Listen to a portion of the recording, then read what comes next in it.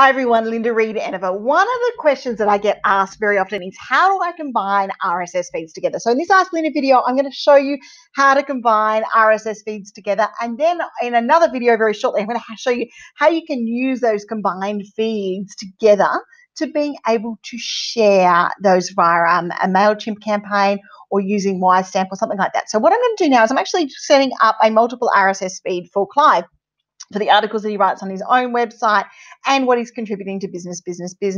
Now, the times that you might want to do this is you might be guest posting for everything and you'd like to share it. So you might use it in Missing Letter, or you might use it on Facebook, or you might use it to social media feed to a series of places. So this is where I create the feeds. So to create a feed, you just go to the end of the URL where you want the feed created from and you put the word feed. Now that with WordPress and most sites will bring you up all this gobbledygook which makes an RSS feed. So you then go click RSS feed and I pop that one in there.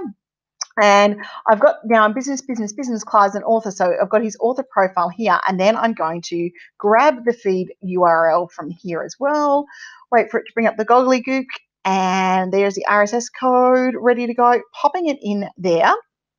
Okay, now I can title the feed, so I'm just going to title it here, Clive's Articles. Now, what I'm using is the tool I'm using, which you want to know, and I'll pop into the links as well for you, is the RSS aggregator called RSS Mix. So that comes from there.